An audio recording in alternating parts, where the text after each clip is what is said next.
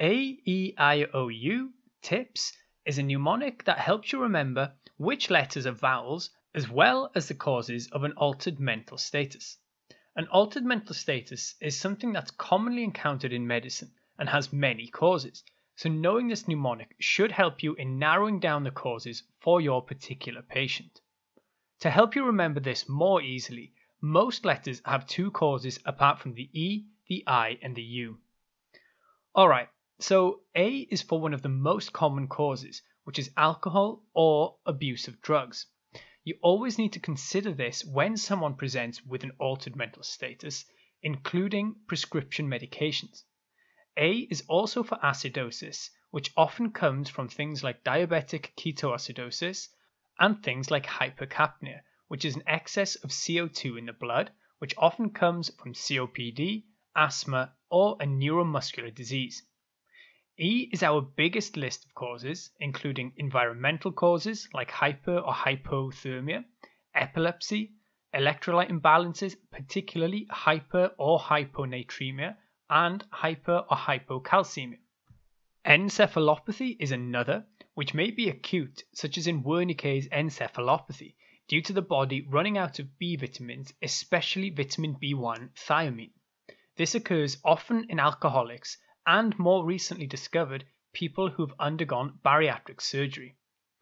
Finally, we have endocrine causes such as adrenal insufficiency and thyroid disease. Our first I is for infections, so think sepsis, encephalitis, or meningitis. Often people will complain of a stiff neck and photophobia in meningitis.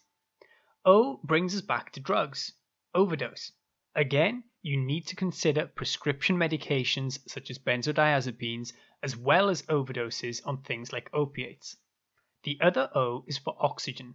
Often people can present with an altered mental status due to hypoxia. This can come from many different causes, but some common ones include pulmonary edema, pneumothorax, or an arrhythmia. Next, we have U for uremia, meaning an excess of urea in the blood. This comes from things like renal failure or congestive heart failure. T is for trauma, such as concussion seen often in rugby or NFL players, as well as things like cerebral hemorrhages.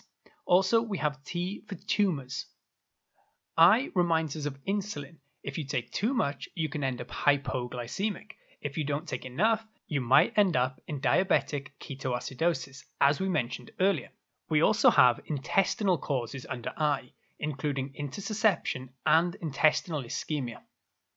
Now we're on to P for poisons like carbon monoxide poisoning or lead poisoning. P is also for psychosis.